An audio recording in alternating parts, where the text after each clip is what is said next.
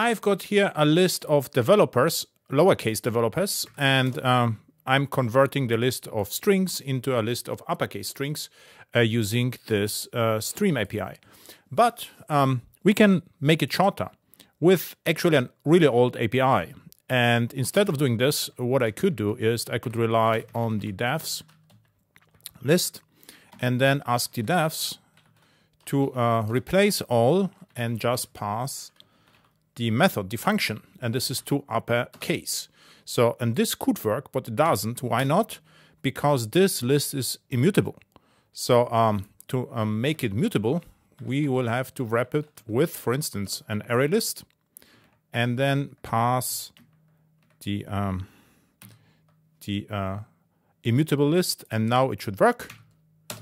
And yeah, it is an interesting approach, but it only works if you are already using a mutable collection or mutable list.